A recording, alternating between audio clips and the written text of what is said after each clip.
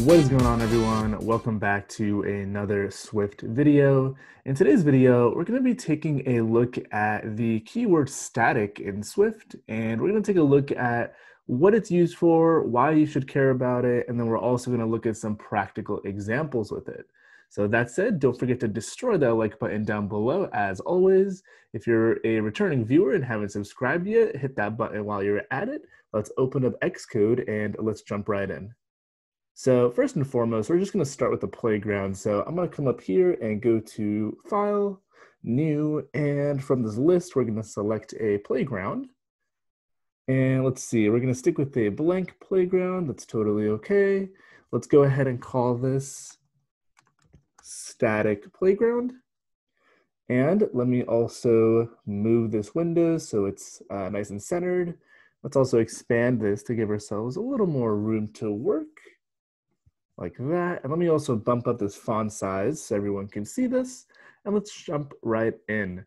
So cool, what is static? So like I mentioned, static is a keyword and it's basically that right there.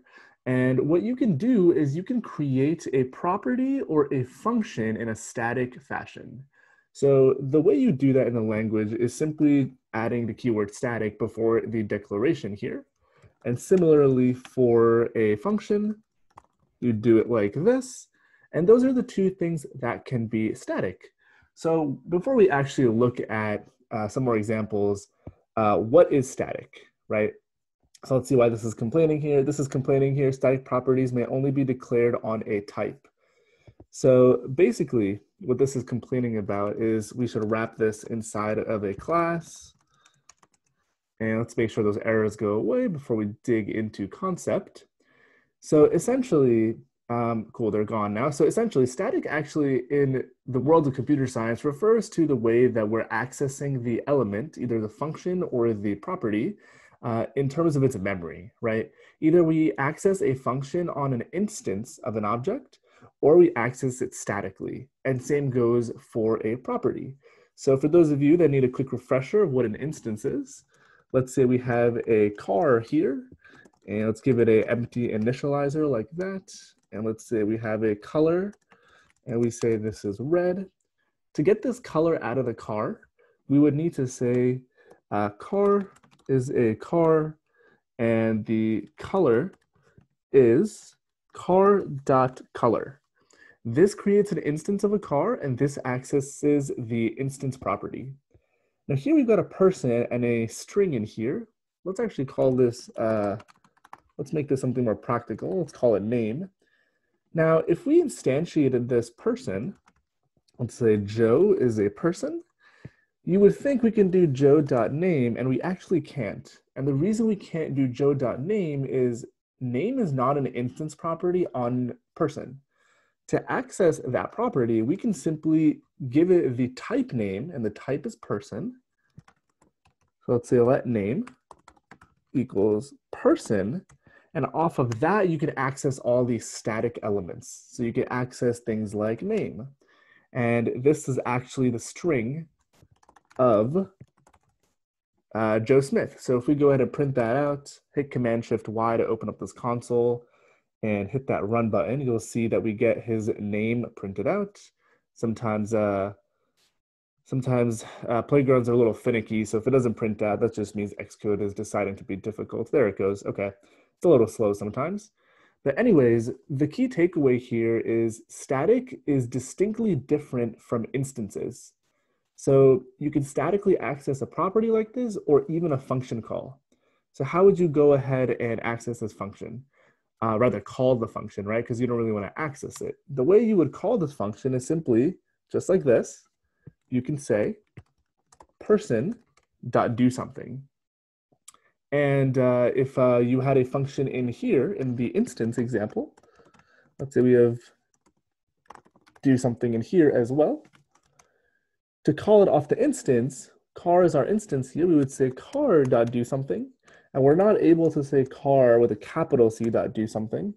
Actually, we can say it here, but you can see that it's saying that the parameter here should be a self, which is an instance. Basically, the compiler is saying, I'm aware this exists, but we need to call it on an instance. So the key takeaway is instance versus calling it on a type statically. Now, why on earth would you want to do this, and why should you care? So the interesting thing about static properties and functions are it inherently gives you the ability to call a function or get a property value without constructing an instance. So let's think of an example. So let's say I'm Facebook and I'm making the Facebook app. Let's say we're rebuilding it in Swift. And we have a Facebook user, right?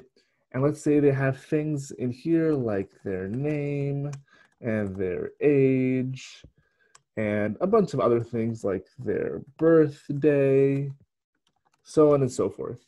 And let's say I'm another team at Facebook that's implementing the Facebook search part of the application to search for users. And search is traditionally done by user IDs.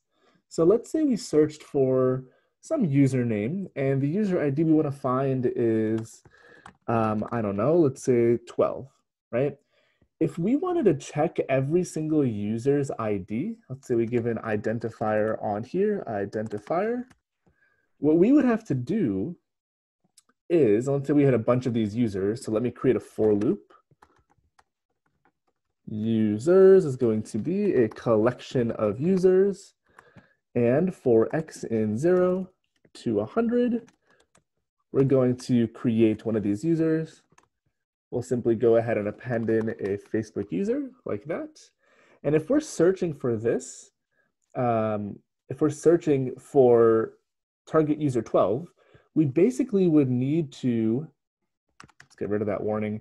We basically would need to instantiate every single user that comes back in the search and check their ID, right? So in this case, you can see that we're creating an instance of 100 Facebook users here.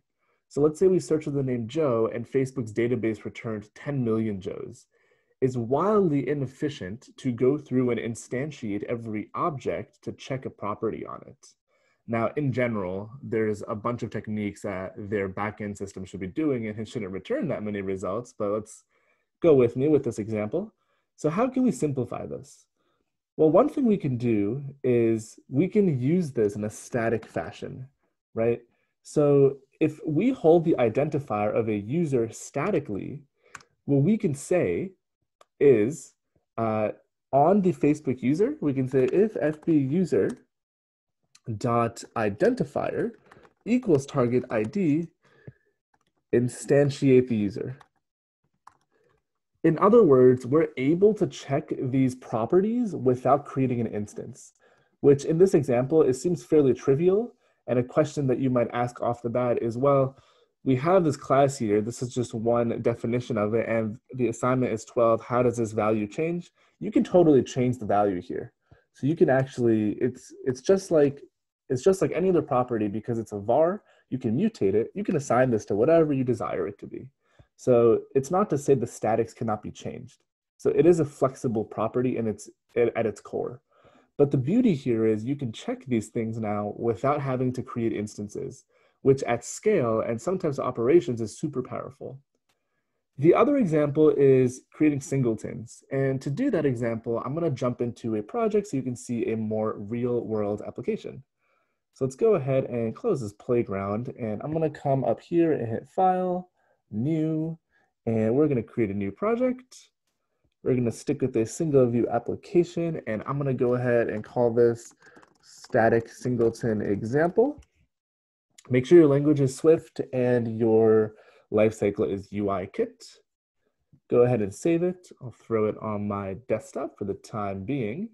And we're not going to actually run this app since it's mostly code we're looking at. But here we're going to jump into our view controller.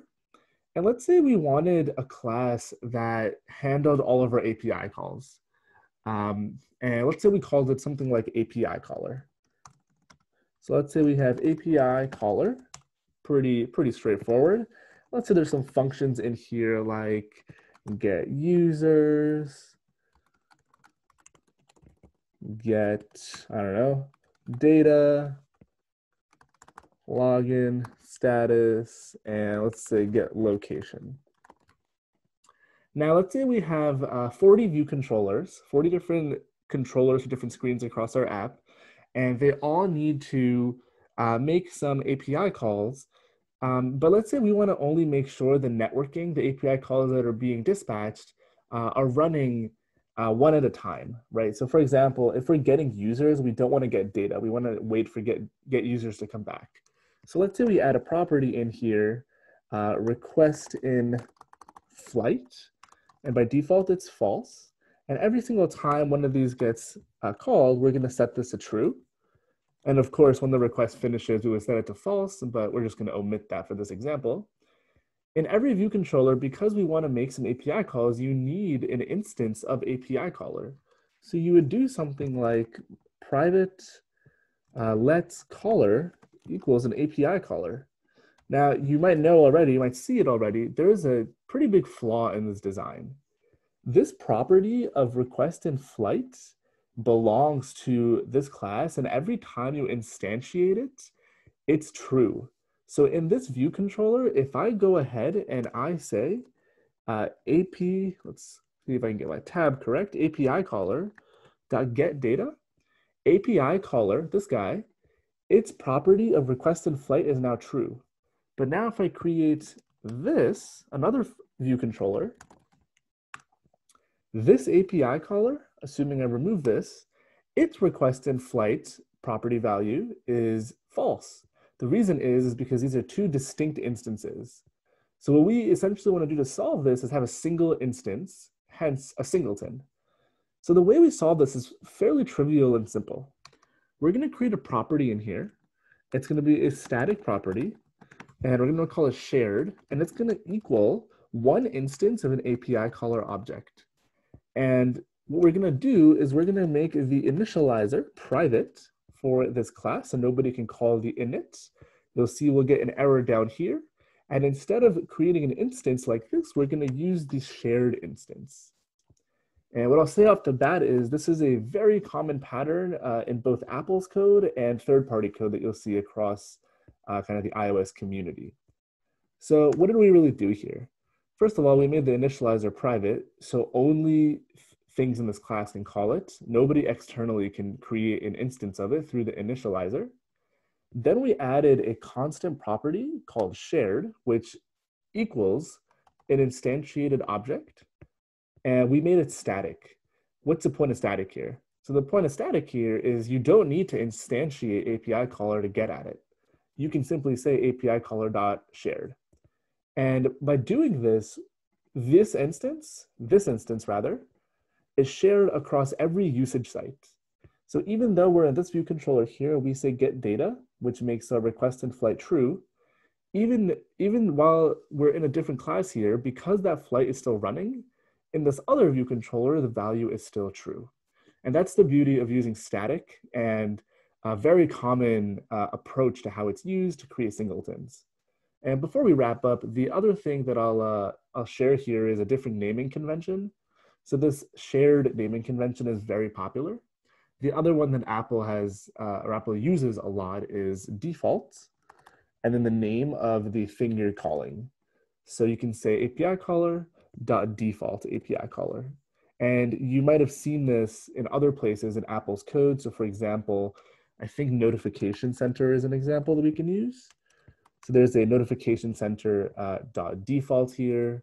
So I know StoreKit for in-app purchases also uses the same example.